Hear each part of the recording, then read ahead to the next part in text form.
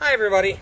I've been getting some questions about the Dangler Sheath for the knife that I reviewed earlier, and a couple of benefits that I wanted to show you on this knife with this sheath.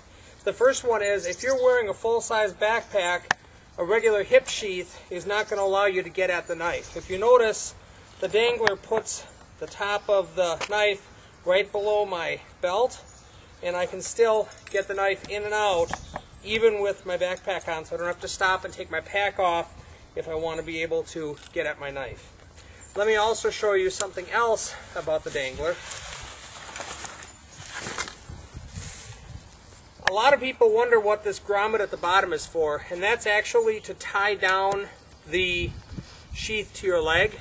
And let me show you why you might want to do that. If you're moving around, and say you're moving or you're running or you're jumping, that sheath bounces around on you a lot, and that can get to be annoying after a while. It can also get hooked in things and potentially get upside down and cause you to lose the blade.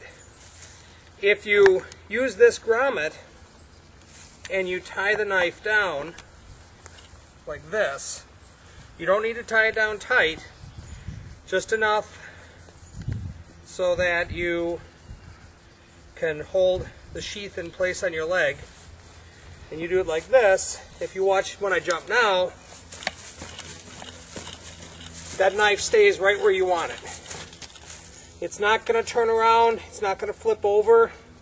Also, when you pull the knife out, the sheath stays where it was in the first place.